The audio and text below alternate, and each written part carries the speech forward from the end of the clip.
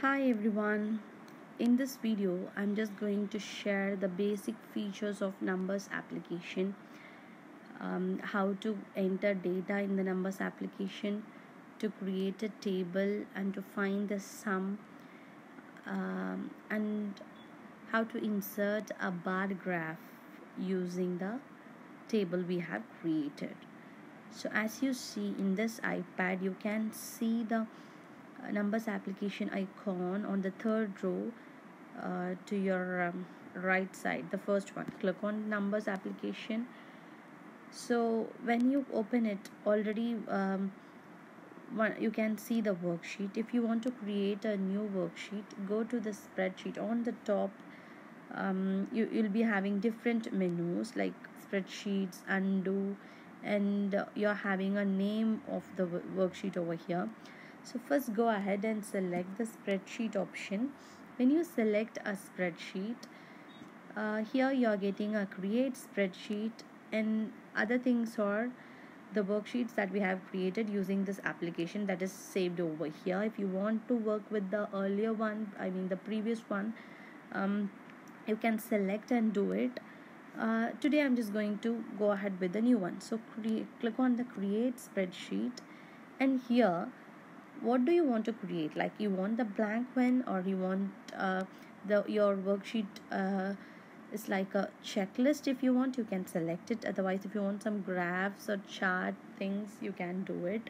And also they provide you some other templates, um, which is related to your personal budget or savings. See, this one is loan comparison.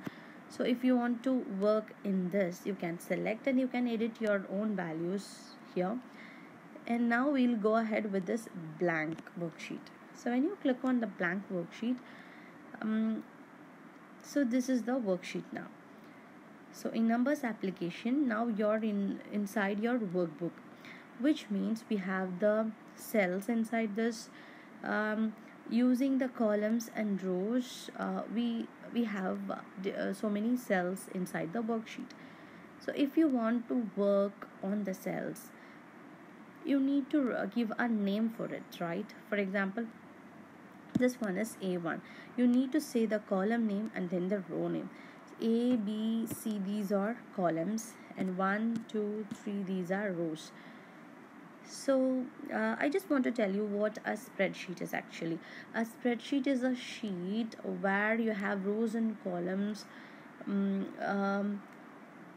which helps us to record and maintain so many, like we used it in our journals and ledger in our olden days.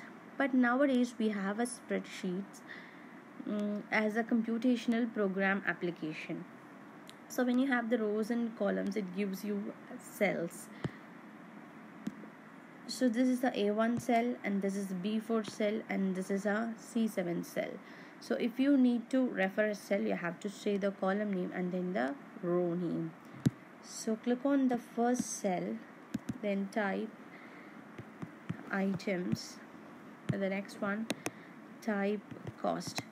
So I'm just entering the values. As you see, if you want to enter a value inside the cell, just click inside it, just a double tap. When you double tap, you will be having a keyboard like this, and then type book 1, and in the next one, book 2. So here I'm just going to give you the values. So let's say this one is 15 dirham and this one is 25 dirham. I just want to find out the sum. I need to add up the columns, which is a book 1 and book 2's values. So if you want to find the sum, click on the cell where you want the answer. So now, after selecting a cell where you want the answer, go and select the equal sign over here. So when you press the equal sign, which means you are going to create a formula, you are going to use a predefined function in this, comes with this application. So it gives you a functions or the basic feature, like you can see the sum option over here in the end. below to the number 1 button. So click on the sum option. This is so simple, it's much easier. When you click on the sum option, uh, it easily calculates the B2 and B3 values. So these are the values we have given as a cost for the books, book 1 and book 2. So now we got the answer. So what you have to do is simply go ahead, and the same formula box, you can see the green tick, right? Click on it. So it's done. So you have found the sum. That's it. Now click on the first cell and simply drag and select the whole table.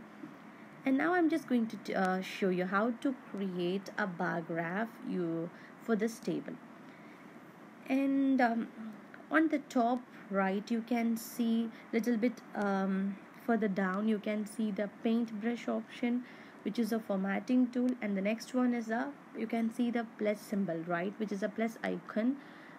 You just click on the icon and you have the different bar graphs. The first one will be a table. If you want to insert a table, you can insert, and the graph as well you can insert, and the shapes, and then the pictures. If you want to insert some pictures which is relevant to the table, you can go ahead and do that.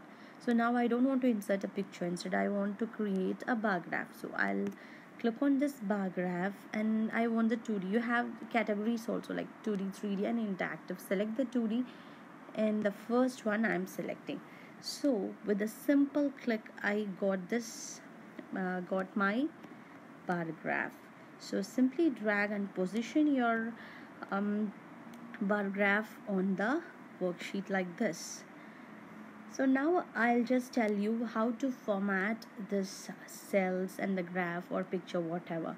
So click on the cell which one you want to format it, and this one, this paintbrush option, this is the formatting tool option over here. Click on the cell which one you want to format it, and go ahead and select the paintbrush option.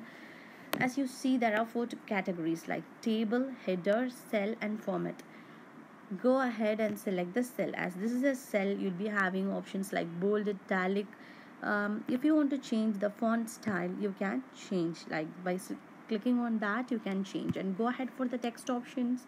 If you want to increase the size, and you see, you can increase and decrease like this. You can change the color, just swipe like this, right and left. You'll be having you can choose your favorite color like this, and come back, and the font style. So if you select a font style, you'll be getting on the cell where you want to change the format, and come back again, and that's it. So here you have other formatting tools like fill color option, and then wrap text, as we have it in our Excel application. All those things you'll be getting over here. And then these are all the formatting options, like this is something label.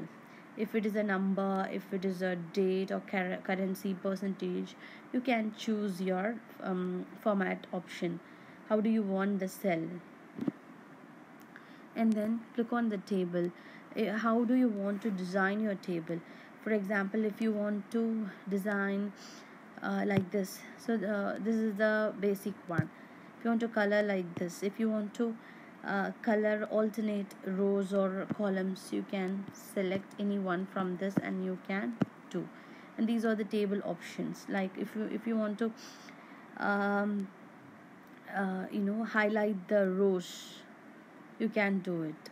So come back again, so select this one, go ahead. Now I have selected the whole table, and I'm just going for the cell option.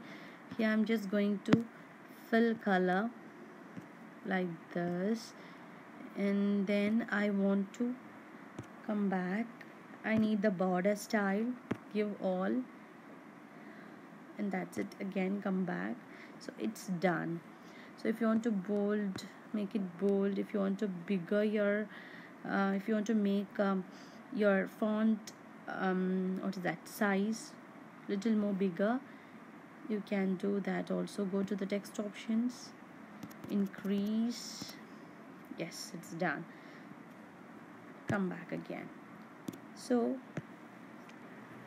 if you select the bar graph and go ahead for the same this thing, paintbrush, now you can see the menu is different, right? So that's why we call this as a contextual menu, which means based on what you click over here in the worksheet, the option will change accordingly. So when we have selected the ordinary cell, the options were different, and when you select a graph, and this one is different. So you have the x-axis and y-axis option. And for the chart, so go for the chart options. If you want border, you can make it. How do you want the font size inside the chart, you can select like this. So all those formatting things you can do by simply clicking on the paintbrush, but before you need to select the graph and then go ahead for the paintbrush tool, and that's it. And if you want to name this worksheet, in the middle of your worksheet, on the top middle center, if you double click on it, you can give your name for this worksheet. For example, I'm just going to type it as sample worksheet 3. Done. So now I have changed the name of the worksheet. So if you want to add more sheets in the same worksheet, I mean, as we have it in our Excel sheet, like in the same workbook, we'll be having so many different sheets like that, you can do. So that how you can do is like on the top menu, just below to the spreadsheet option, click on the plus icon, select new sheet. Now I got the new sheet. So if you click on this sheet 1, so as you see, you are getting duplicate and delete options. So I want to duplicate this sheet 1. So if you click duplicate, then I'm getting sheet 1-1, which means I got the copy of the sheet 1 in other name. Like if you want to edit or if you want to check some other manipulations, you can do by making it as your duplicate thing. And if you want to increase like Excel, we don't have rows and columns as endless, but I have the last column over here is G. So if you want to increase the number of column, so at the end of the column G, you can see the circle with the circle of 2 vertical lines. Click on it and you will be getting a more columns like this. And the same thing you can do with the rows also. After 20 seconds, no rows you can see. So if you want to increase the number of rows, click on the circle with horizontal 2 horizontal lines. See, I'm just simply adding the number of rows. So if you want to do something with the cell, click on the cell and you'll be getting the option of cut, copy, delete, fill and comment. So you can choose any of the option. If you want to copy the cell, you can copy and paste it. If you want to delete or cut, you can do as well. So for example, if you're doing something like this, if you want to change it, if you want to go back, so click on it, done. So I didn't do actually 555, it's done. Okay, now if you want to remove it, on the top next to the spreadsheets option, you have the undo option. So give undo, which will delete your last work. Recent work will be deleted, like whatever you have edited in the last moment, it will be removed from your worksheet. So these are all the basic features of the numbers application. If you have any doubts or any queries, please comment below, and thank you so much.